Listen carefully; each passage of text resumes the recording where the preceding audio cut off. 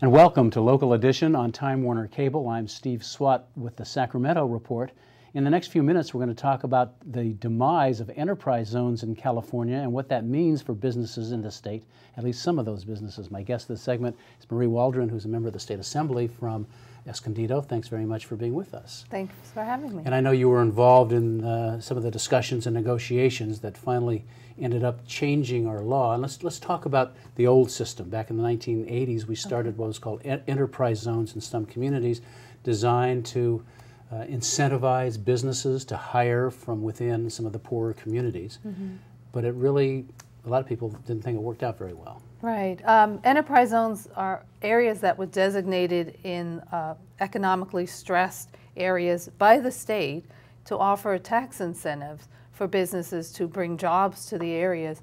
However, we found that there were many problems with them, and some of the things included they weren't generating enough of the jobs that we wanted to see, as well as we found that strip clubs were qualifying for tax exemptions from the state, as well as bigger franchises like fast food restaurants, and these were more designated for the homegrown type of businesses, family businesses, or the types of businesses that were part of the California landscape.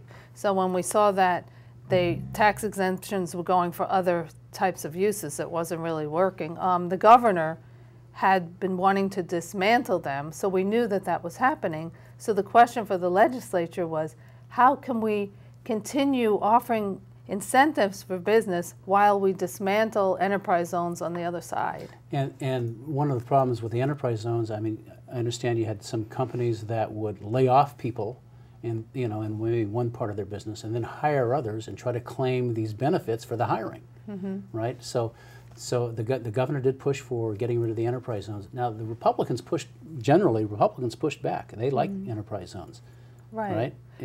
And throughout the state, enterprise zones were located in various assembly members' districts. So not all of them were on board with dismantling it and trying to offer a different solution. But in the end, we came together on what needed to happen. Knowing that the governor would be dismantling enterprise zones, we had to come up with an alternative.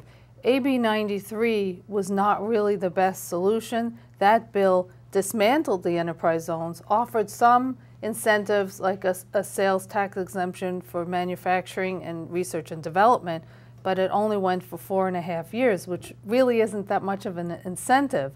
But the sister bill to that, SB 90, added all the good things that AB 93 lacked. The biggest incentive is a statewide 8-year sales tax exemption for equipment purchases, both by the manufacturing industry as well as research and development, which would then include the life science industry, which had been left out of the enterprise zones. It also included other things like new hiring tax credits, other incentives. It also helped the existing enterprise zones as they dismantle them, so it wasn't just a direct cutoff. The equipment could cost tens of thousands up to millions of dollars. So for the life science industry who's looking to expand, that's a very big incentive for them. And it really helps them to stay in California instead of going to Arizona or other states. We're estimating about a $700 million amount of money that's saved by businesses that can be used, Well, unfortunately, we're out of time. It's a fascinating subject, but Marie Waldron, thanks for coming by and talking about it. We appreciate it, and thanks to our viewers for watching Local Edition on Time Warner Cable. We'll see you next time.